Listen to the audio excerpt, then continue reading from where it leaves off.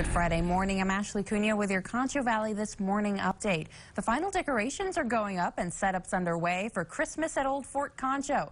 Held the first weekend of December, it's the biggest annual fundraiser for San Angelo's historic fort. Thursday, event volunteers talked about all the activities planned for this year. If you visit the parade grounds, you'll get to see reenactors from across the country showcasing life at the fort back in the 1800s. New vendors will be part of the event this year, and a number of fun activities are planned for children.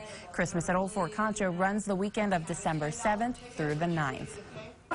And numerous people gathered together Thursday evening to honor a local woman who had dedicated more than 30 years to helping Concho Valley children. Sammy Rupeck retired this month as the executive director of the Concho Valley Home for Girls and the Children's Emergency Shelter. Many of her family and friends attended a retirement reception at Nosh Restaurant downtown. Tina Madrano is the new executive director for Concho Valley Home for Girls and the Emergency Shelter. And TxDOT keeps thousands of gallons of brine ready when colder weather hits the Concho Valley. They'll be using it to brine the roads during the winter weather events. It allows safe road conditions for drivers in case of ice and even possible snow. Crews ask that drivers still be mindful that there could be chances of low visibility and fog. And state troopers say that time management is key and also to allow extra time for travel. Well, speaking of weather, let's find out what's happening in the forecast with Kara Thompson. Kara, still a cool start to the morning, but how's the rest of the day look?